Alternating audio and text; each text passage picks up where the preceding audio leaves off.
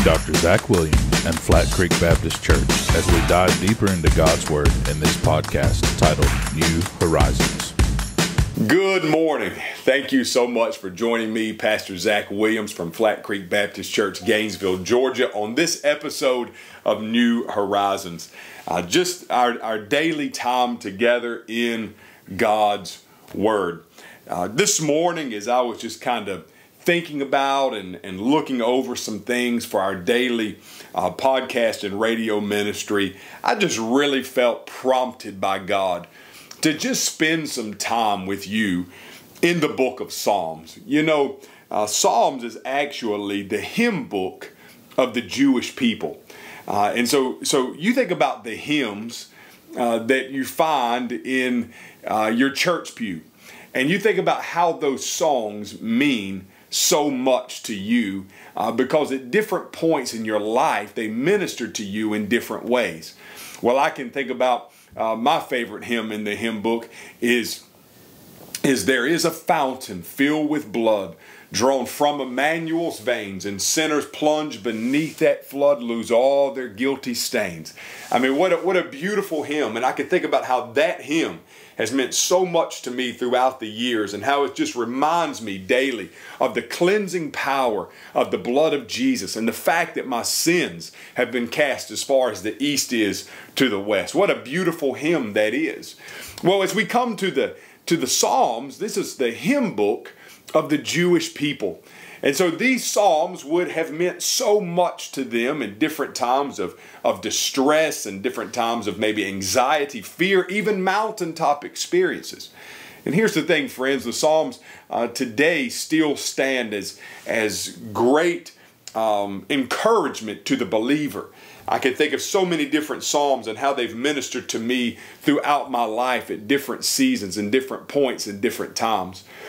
I can remember being in Bible college a few years ago, and I had an Old Testament professor. His name was Gordon Elliott.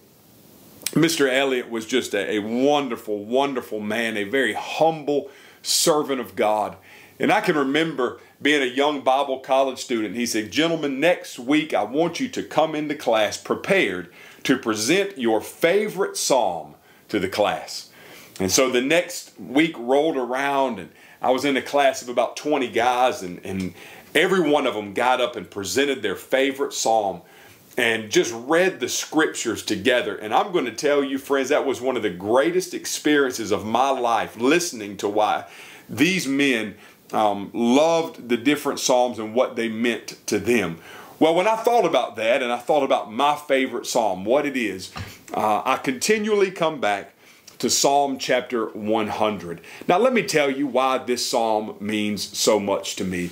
There was a point in my life before salvation when I was really wrapped up into sin. There were just a lot of different things in my life that today I look back and I think, how could I ever have fallen entrapped and enslaved to those sins?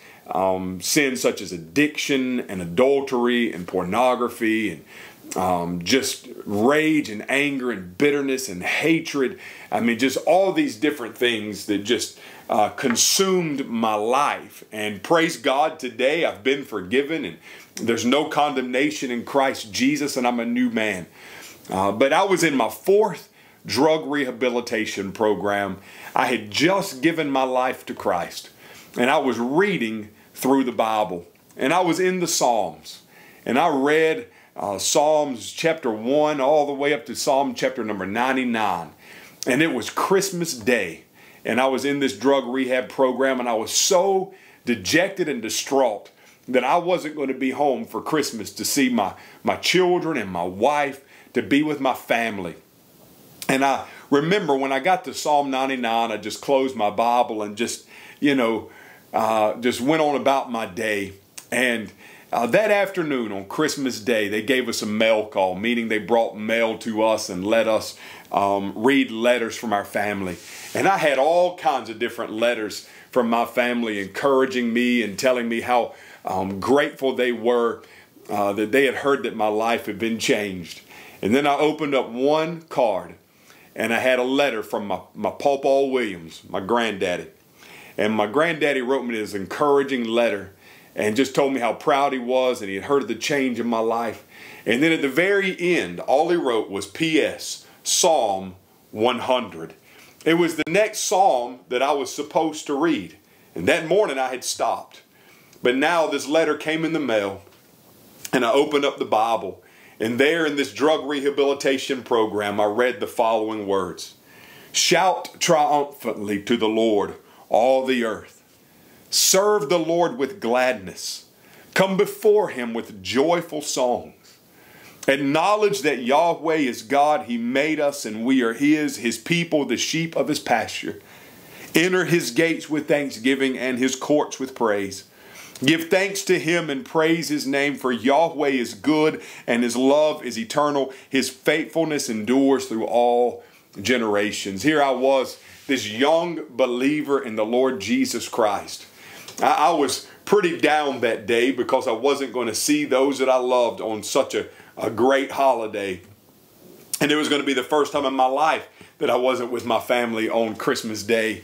And I get this letter, and my granddaddy reminds me through his letter that no matter where you are, no matter what's going on, no matter the period of your life, the time of your life, no matter if you're on the highest mountain or the lowest valley, you should always, always, always shout to the Lord. You should serve the Lord. You should acknowledge the Lord. Why?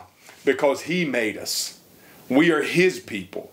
We are the sheep of his pasture. Now, as a believer in Christ, I was his. Not only should we shout and serve and acknowledge, but we should enter his gates with thanksgiving and his courts with praise. And I remember that day just being caught up in the Spirit and just praising him and worshiping him and glorifying him in the place that I was at. And friends, I will tell you that day, although I wasn't with my family on Christmas Day, although I wasn't able to spend time with them and enjoy their company, I was with Jesus. And that made all the difference in the world. And so today, friends, I want you to just kind of consider the Psalms. What's your favorite psalm?